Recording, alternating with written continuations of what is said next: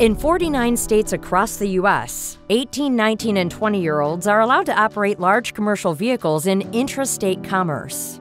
However, under federal law, those same commercial drivers are prohibited from participating in interstate commerce. That means a 20-year-old trucker can run her rig hundreds of miles across one state, but she can't take that same load only a few miles into a neighboring state for delivery. It also means she can't pick up an inbound load shipped by air and drive it a few miles to a local distribution center, since that freight originated from out of state. This makes no sense, and it's having a negative impact on our nation's supply chain and the job prospects for millions of Americans. Interstate commerce is the core of America's economic engine. Truckload drivers running national irregular routes earn an average salary of $58,000 plus benefits, without the requirement of a costly four-year college degree. And within a few years, that earning potential soars. It's not uncommon for an experienced driver working for a private fleet to earn more than $80,000 annually with full benefits. But since federal law bars high school graduates from participating in interstate trucking, where the greater demand and pay are, these job seekers are deterred away from careers in trucking, drawn instead to other fields like construction and food service.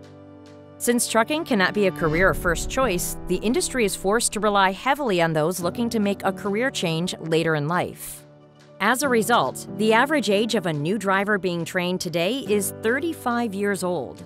This reality is exacerbating a national truck driver shortage across the country. Projections show the industry will be short 100,000 drivers in just a few years, and short 160,000 drivers by 2028. At the same time, America's freight volumes are expected to increase by 36% over the next decade. Left unchecked, these troubling trends will put our national supply chain under enormous strain, resulting in higher prices for consumers, longer delivery times, and more items out of stock. A bipartisan bill before Congress, the Drive Safe Act, would solve this issue by bringing federal regulations in line with the states and enable 18, 19, and 20-year-olds to cross state lines.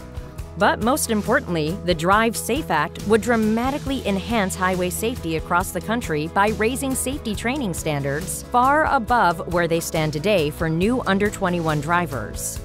In 49 states today, 18 to 20-year-olds can legally drive large commercial vehicles once they obtain a commercial driver's license, or CDL, requiring the successful completion of a written knowledge test and a driving skills test. Under the Drive Safe Act, obtaining a CDL would only be the first step in the process. Applicants would then be required to undergo 400 hours of intensive training, while being evaluated against specific performance benchmarks, and using only trucks equipped with the latest safety technology before they are approved to cross state lines. If we can train our high school graduates to fight our wars overseas, we can certainly train them to cross state lines in a Class 8 truck.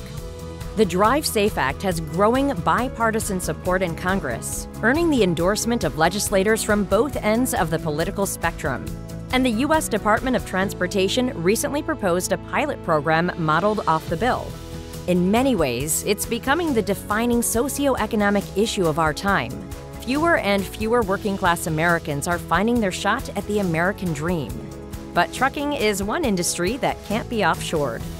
And by identifying those responsible, safe, and professional drivers who seek to begin their careers in trucking, we can repave that road to the middle class for millions of Americans, while boosting highway safety across the country and ensuring the U.S. remains the greatest economy in the world.